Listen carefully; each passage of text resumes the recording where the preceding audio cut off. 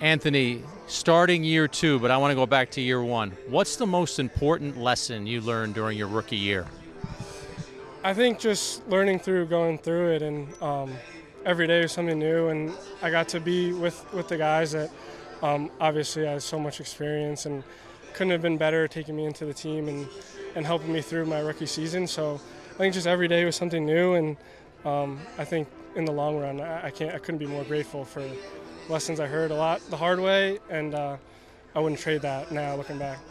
One thing we've noticed about you is your humility. You're a humble guy, but in talking to a lot of people in spring training, they've said Anthony is going to be this much better in year 2. Why do you think that you're going to be better in year 2? What are some of the areas that you feel you can improve in?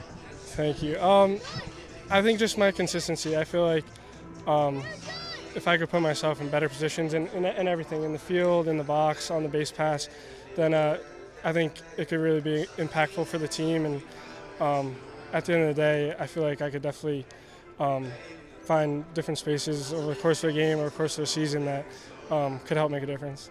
You've been quoted as saying you prepared in the offseason to play for 162 games, but I think that you really would like to play in 162 games. How much is that a goal for you, to be out there every day? Yeah, I'd say, going through the whole offseason, that was what I trained for and what I prepared for, and I just want to be physically ready to do it. And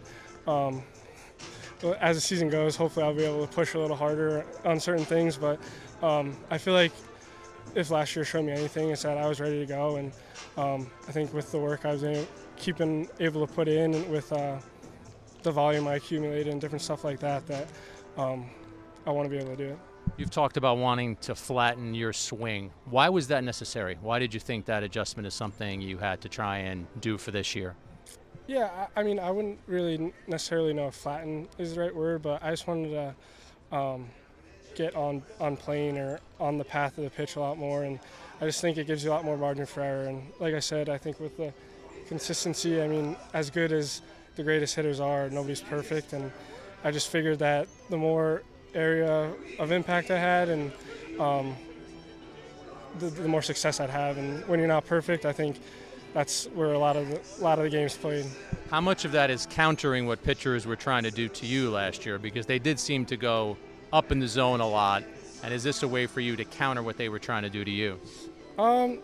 Yeah, I'd say a lot of it is just me controlling what I feel like I can do, and if I feel like I'm putting myself in a position to be able to cover just the pitches I should be able to cover, then I think they have to make another adjustment. But when you're not forcing them, when you're not earning your pitches, then they could really do whatever they want. So I just want to make sure that I'm covering what I need to cover.